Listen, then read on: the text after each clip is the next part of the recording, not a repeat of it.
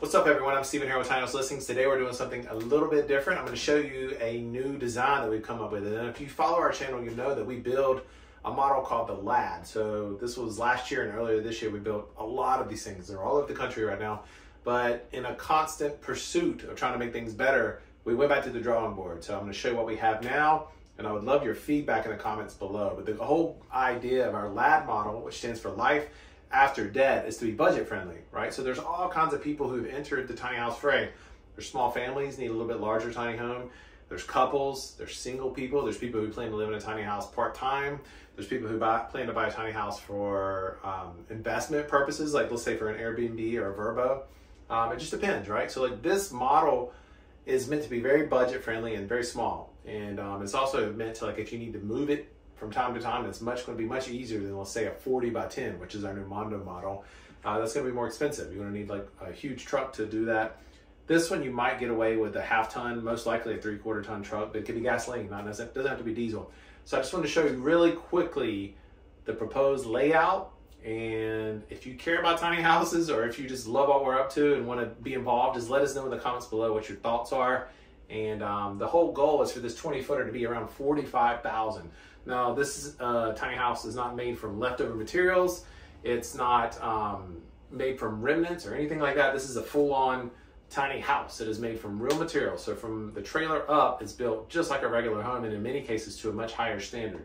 The reason we're able to build this for much cheaper is because we buy materials in bulk, and we can build multiple of them at a time, and we can build them quickly because we have some really cool processes that we do to streamline the production without compromising the quality. So without further ado, let's check this out. All right, forget the fact that this is like the drawing of a second grader. I just want to quickly put this up to you, what the design I've been marinating on. As you can see, this will be the side profile. The door would be in the back, right? So it's just one steady increase in pitch for the roof line, right? So it would just be a steady, kind of like a shed roof, but opposite. Instead of going this way, it's going that way. And the windows are kind of like rough placement. But if you look at the floor plan from above, this is where you enter. This is the front part. This is the tongue. So you would enter through here in the back, couch here, right? Little side table. You got 7 feet of space there. A desk area here, or however you want to do it. You can have a desk sitting out. We'd have a TV. You can either have a TV on the wall here or a window. Completely up to you. So while you're sitting there on your couch, you can look at your TV. Going down the hallway would be the bathroom. So you could have a sink here, shower, toilet, and it'd be a pocket door there. And then the kitchen will be a full 10 feet. The reason we do that is we really want to be able to put a washer and dryer beneath the butcher block countertop. Or you can do quartz, I guess. We haven't decided.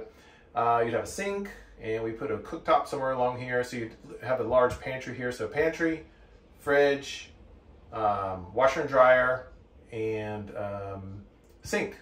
So moving beyond that, there'll be a pocket door, and essentially you could either put a queen or a full-size bed here and then have a pocket door so you can kind of close that off for privacy. So basically in 20 feet with a downstairs sleeping area, you have a fully functional home. So if this is something you might be interested in, you can pre-order. Of course, this probably might change a little bit. We can just get the conversation going. So you can email us at build@tinyhouselistings.com. And if you have feedback or any ideas below in the comments, let us know. All right, thanks for watching.